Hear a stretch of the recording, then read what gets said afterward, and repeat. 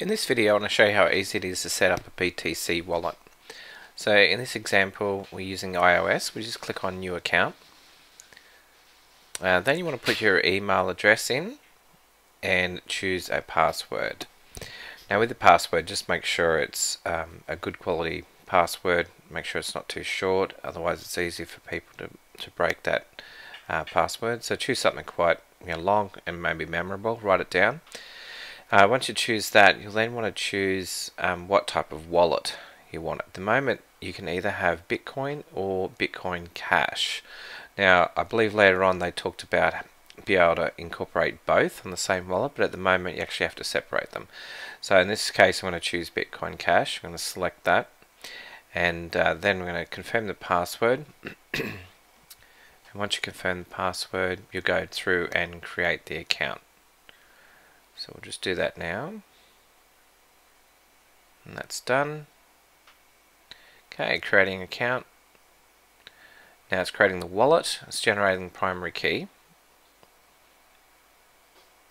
And we just let it go through the process.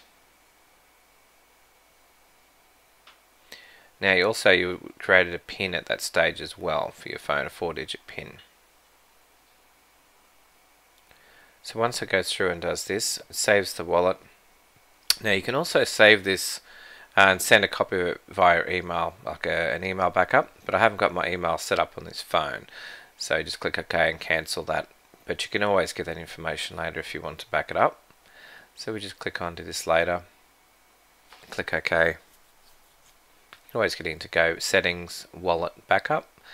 You'll be able to get into it later. So we want to link our phone number. We can set up a phone. This time we put in our phone number. You change the country if you have to. You put in your phone number, and then what will happen is it'll send a confirmation to you. And with that confirmation code, you then put the confirmation code in just to confirm that it is your phone number.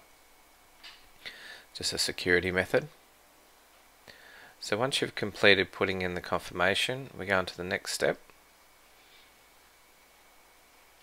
Synchronize contacts, just click OK, continue, and then you can set your profile pic. So you just click set profile pic button, or you can skip it.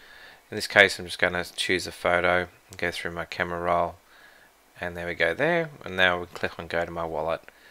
And a quick look through the actual wallet, what it looks like.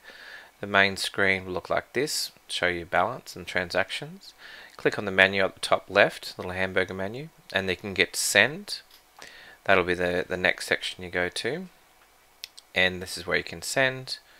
Then menu again, receive, there's your QR code, and back again, and go to settings. A few options in settings. I can also send it there as well. And then in settings you go in here, you can actually change your currency and a few other options, and also back up and change your PIN as well. And we'll just go back to wallet, that's it.